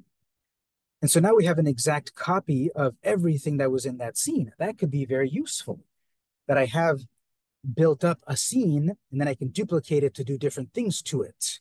The different thing that I want to do here is now I want to animate the camera. Careful here, both of these are exactly the same. And the thing that's going to be different is the castle camera. I will animate the camera, and the regular castle, I will not animate the camera. To animate the camera, we can do it in several ways. Maybe the most direct way is right here within your layers. We have an icon right there that looks like a classic camera. So within your new scene, click the camera icon, add camera. That creates a new layer, a new keyframe, and some new symbols on screen here. If I click onto another layer, I'm on a separate layer. And if I click on the camera layer, I'm on the camera layer.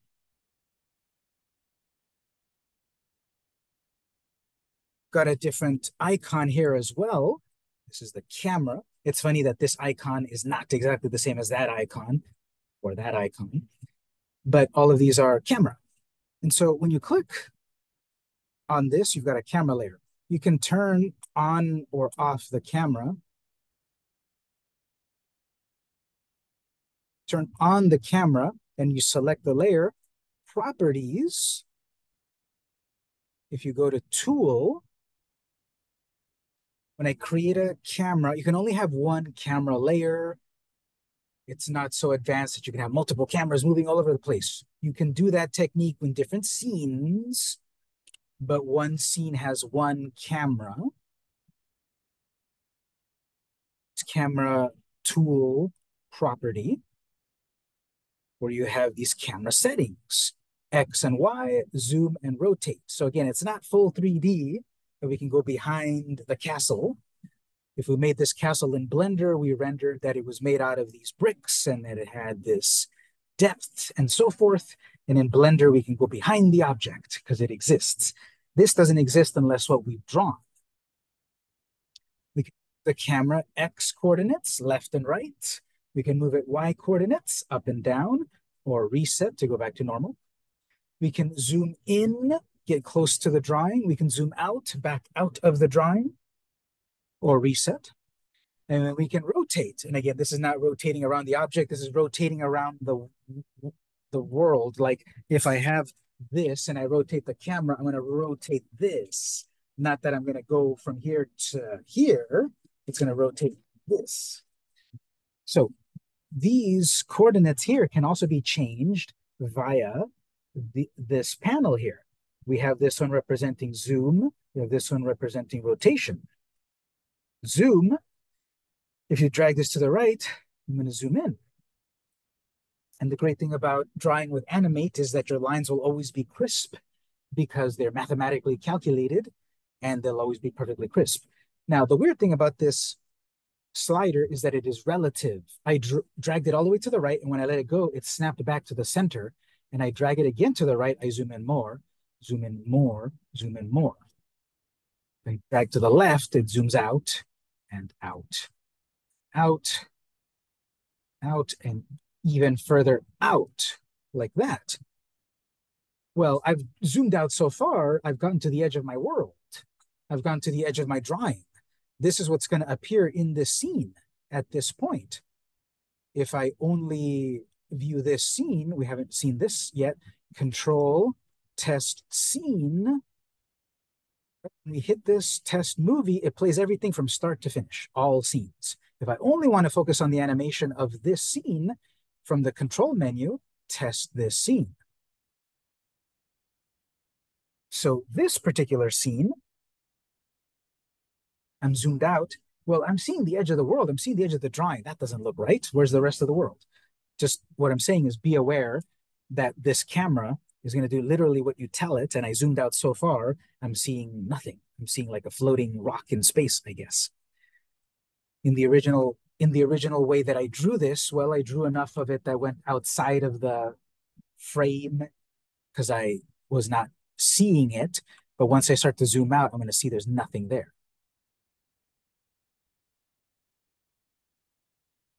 This is telling me in my case that I went to 72. Instead of 100%, I zoomed out to 75%. I can put that back to 100, or I can just reset. If instead of using these sliders here, I actually click on the scene, I'm going to move around. But the weird thing here is that it's going to move in the flipped y-axis. If you've played video games and you're playing with a controller and you know that if you press down, you move up your ship or you move up the camera. If on the controller you press down, you're moving forward, right? That sort of movement on a video game. This is happening similar. If I drag my mouse down, the scene moves up. If I drag up, the scene moves down. Again, imagine it's a camera pointing at a scene. And as I move the camera down, I'm moving the camera down, the scene moves up out of the way. If I move the camera up, the scene moves down out of the way. So it is backwards there. I always forget it too, and I have to do it the wrong way, then I do it the right way. But it's going to be backwards. I think there's a setting somewhere in the settings maybe that you can reverse those, but the default is up is down. And that's telling you moved it X and Y. You can reset those back to 0. If I move to the left, if I click and drag to the left, it moves to the right. If I click and drag to the right, it moves to the left. Again, it's backwards. That if I move the camera to the left, the scene is moving to the right. And if I move the camera to the right, it's moving the scene to the left. It's backwards, and you'll get used to it. It's that. If I switch over to the other icon here, okay, so if I click to the right, do the rotate again. If I click, if you if you click instead the rotate icon and then slide the icon there, okay, you're going to rotate the camera. It's relative. If I rotate it all the way over here and let it go, it snaps back into place. That was a negative 30 rotation, which I can then reset. So the camera can be used in many ways. You make a drawing and then you reposition the camera on a different scene. That's it. Or you can use the camera in animation. With a classic tween, I can tween, the camera is looking here, and then the camera's looking here in between, classic tween. Camera's looking here, zoom in here, in between those keyframes, classic tween. So the point is, on the camera layer, if I make keyframes, and then there's a difference between the keyframe, I can right-click classic tween, and it will animate for me the camera moving this way smoothly and this way smoothly. So let's try that. Let's say we're going to pause for 1 second. So on frame 24, F6 copies the previous keyframe of the camera. Between frame 1, between the first second and the second second, I want to zoom in. So frame 48, F6 to zoom in.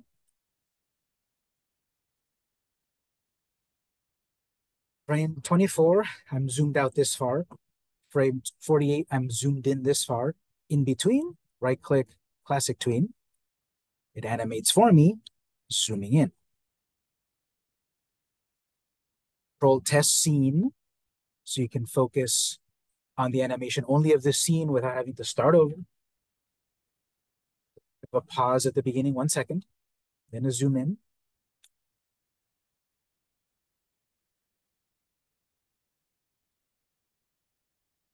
Again, keyframes, this time keyframes of a camera, not an actual object on screen to select, but a whole camera itself. And the camera itself has keyframes. So zoomed in some amount, maybe I want to further pause here a moment to get my bearings. Where do I look at? What do I do? Pause here for a moment. So no change for 1 second. This is frame 72, F6. Zoom into this point right here, no change for 1 second. Now moving forward from here to the next second, a change. So let's see, moving forward over here to the 4th second, which is frame 96, F6. Background and everything disappears, of course, because it doesn't exist. So F5 to the rest, to the rest. 1 second in the beginning, no change. 1 second of a zoom in. 1 second of no change, a pause. Now, from frame 72 to 96, I'm going to now maybe move over to this tower over here, that other tower somewhere in the center, and at the same time zoom in a little bit. So you can do the movement and the camera rotate and the zoom in at every keyframe. So at this keyframe, it's at that zoom level. At this next keyframe, it's zoomed in a little bit more and moved over. 2 keyframes here, so in between, right-click, classic tween. It'll do the calculations for me to do the zoom in and move over. Control test scene to get the full picture.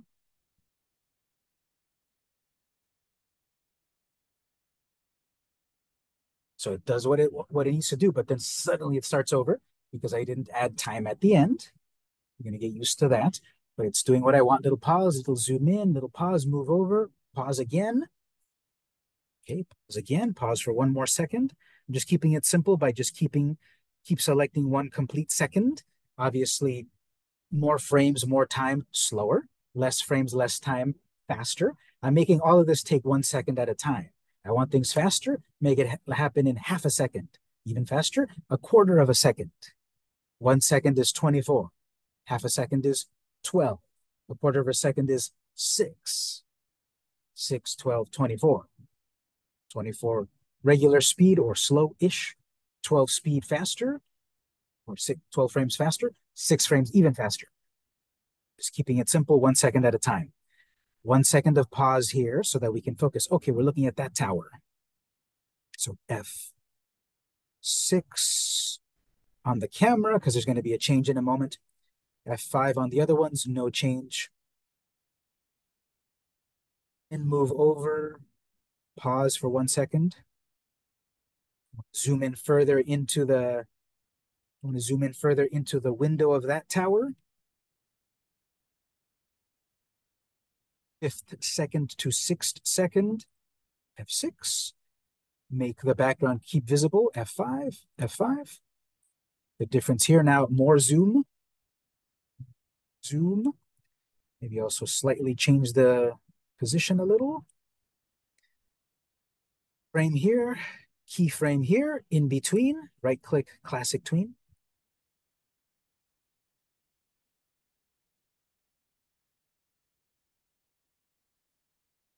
I tell you already, I'm going to forget to add pause at the end. You're going to forget to add pause at the end. It stops right here, so we think, yeah, that's what I want, but it won't do it. You won't do what you want unless you do it. So pause at the end of here 1 second.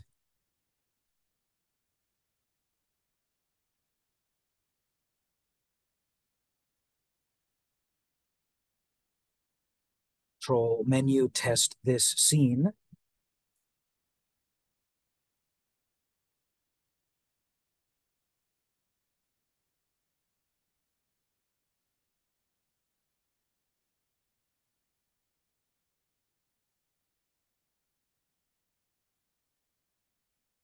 Do we zoom into that one tower for a moment? A little bit pause, then suddenly you'll see the wizard. Now I'm not going to animate them moving into the screen and their hat moving and anything. I'm just going to suddenly a wizard appears after we look at the window for a moment. So, wizard appearing. I'm going to make a new layer called wizard. After 1 second of pause here,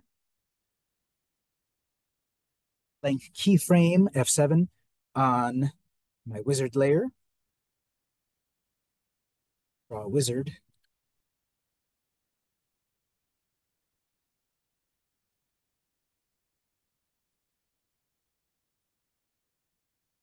So not without any real animation and such, but just a wizard.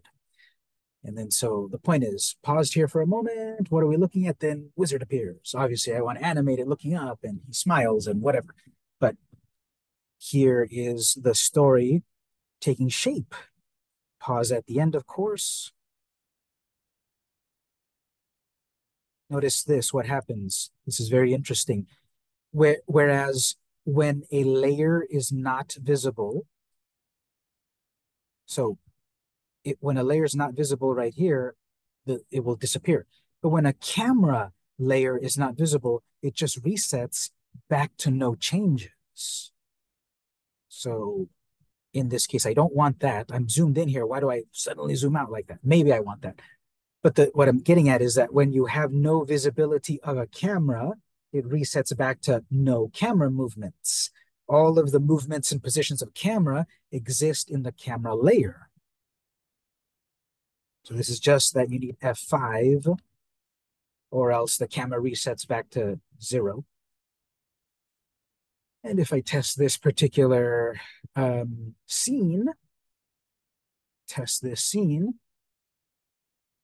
ladies, a little help over here. So now it's coming here. I zoom in, pause for a moment, wizard appears. Need more of a pause. Seeing the wizard for this amount of time is not enough. I don't register it enough at this point. So more time, more F5.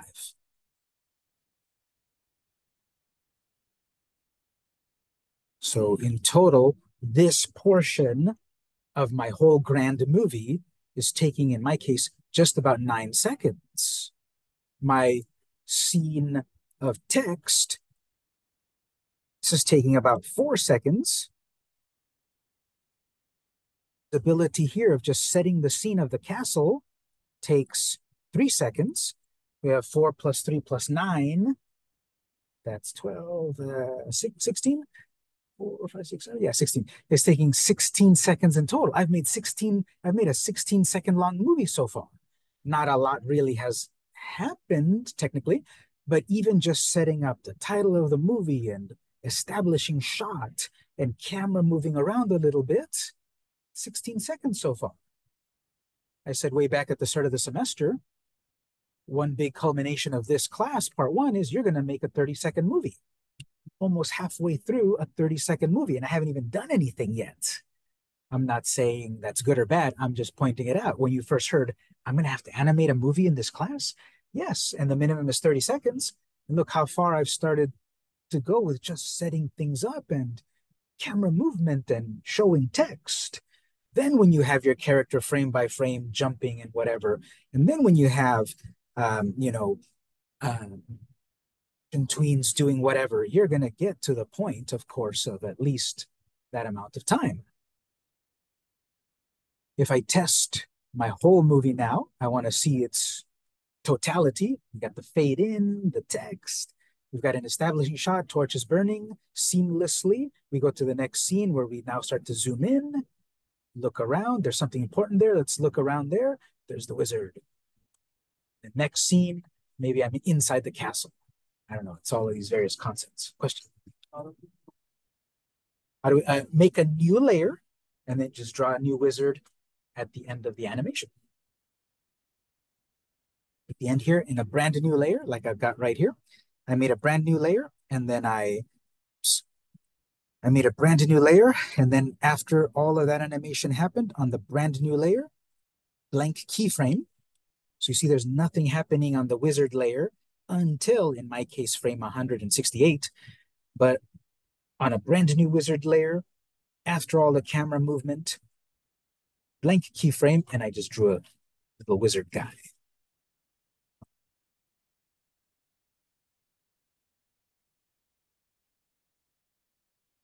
Brand new layer, draw another wizard. Okay.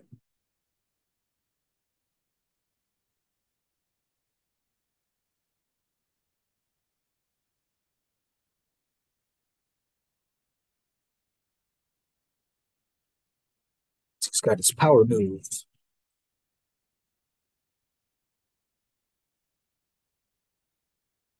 Venture. Establishing shot. Music playing when we learn about music. Fire crackling. Zooming in. Zoom in here. Wizard appears. Then the music changes ominously. So imagine when we add music and sound to all of this and voice and such. Right away, we spent the first half of the semester so long on just getting used to the software, the drawing tools, coloring, painting, first half of the semester. Second half after spring break, in a very quick amount of time, we started to learn animation. Shortcuts with automated animation, classic tweens, motion tweens. The long way, frame by frame animation last week.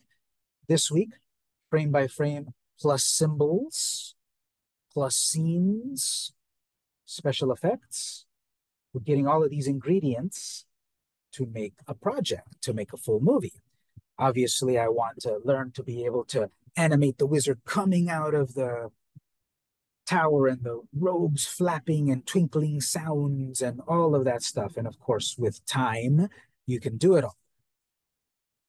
It's about learning the basic techniques, the basic ingredients, and then putting them together. At this point, this is the project, today's work so far, which I think is plenty at this point, plenty for you to start to think about and practice. There's no homework this week, but all of this that I introduced you today, I think you should really experiment with all of this and see how you can take these ingredients and start to play with them Um, the funny thing is making the deadline of last week be tomorrow. Now that you learned this stuff, you might think, oh, I want to start to apply what I did previously. I kind of don't recommend to apply what we learned this week to the assignment from last week. I would rather you just focus on the frame by frame, turn that in tomorrow. If you then want, you can start to add some of the techniques we learned this week to that animation. Maybe I'll take it as an extra credit or something. Maybe I'll do an announcement later today that after you turn in the the frame by frame assignment from last week, after you turn it in tomorrow, if you want to then do something with what we learned today and add to it, I guess I can take it as extra credits. I'll send a full announcement for that later. But you might want to add some of these techniques, especially the scenes. I think scenes are very powerful in terms of creating sections of an animation. The assignment from last week was make a character jump. Well, what about if you have a pre-scene about some text? Then you have the scene of the character jumping, and then a next scene of to be continued, applying what we're learning. What about what we learned today? Creating symbols that animate on their own. What if on your character jumping animation, you have twinkling lights, twinkling stars in the background? Again, 4 extra credit. I'll announce that later if you want to add the week 12 stuff to the week 11 homework. But week 11 is not required to add any of what we learned today. And based on earlier that only 4 people have turned it in, you have plenty to work on. Question?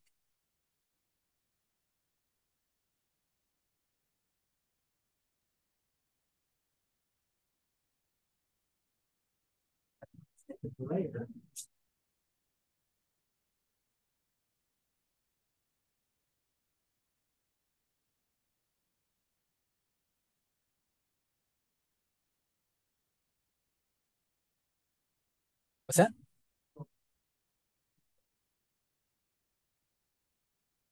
On the wizard layer, you create a blank keyframe where you want the wizard to appear at the moment in time. In my case, it was frame 168. You might have different frames, but in my case, after I did that final zoom in, I did a little bit of a pause for a moment, created a brand new layer, and then F7 so that when I want them to appear, then they appear. No extra animation, just appears. I'm not animating them jumping out and their hands moving. I could, of course, but I just want them to appear. But it kind of gets the point. I'm not filling in colors yet, so I can kind of see through the robes. So obviously a lot to still fix, but at the very least, I made this character appear.